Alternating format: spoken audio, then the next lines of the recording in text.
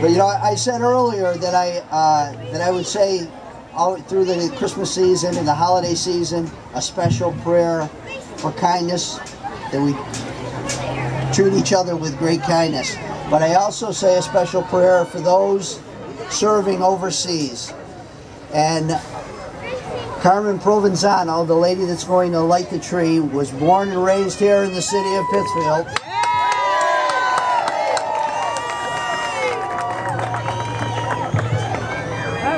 And she was a special angel. On 2 separate occasions, she served overseas in Afghanistan with the Aero Evacuation Squadron, which sends home safely our wounded soldiers.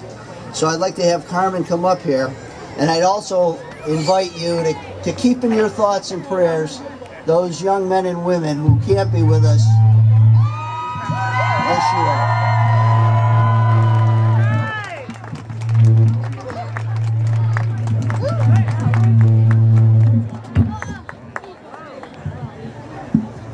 All right, now we're going to begin the countdown. So as soon as we